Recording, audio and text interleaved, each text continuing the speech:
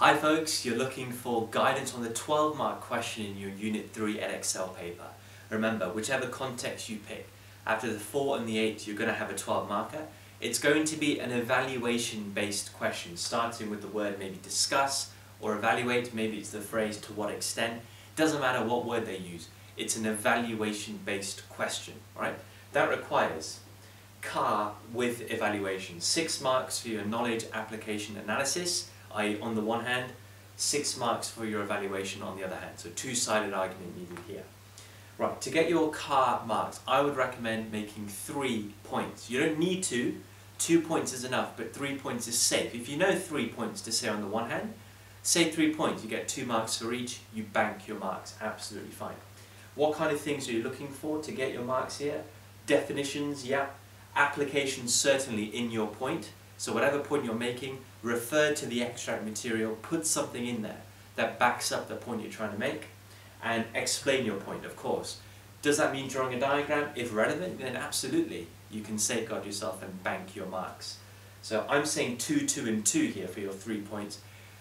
If you do a really good point, you can get up to 3 marks, so bear that in mind as well. There's no harm in writing extra depth, because then if one of your points flunks, you've got 2 more to still get you your 6 marks with your CAR on the one hand.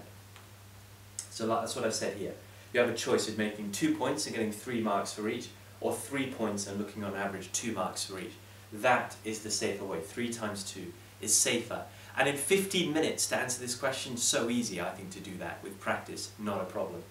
You're then looking for evaluation. 6 marks available for your evaluation point. Remember, that could be limitations of your CAR theory on the one hand. It could be what your theory on the one hand depends on, absolutely. So again, you're looking for 3 points, same technique. 3 points on average 2 marks per point, which means if you flunk one, but you do 2 of them really well, you can still get your marks, yeah? So 3 points is what you're looking for. Look to apply in each point again, you'll get marks for that. Look to explain your evaluation point and you can score your marks. 3 points. Safety is always your best friend in these examination papers. You can't go wrong with being safe.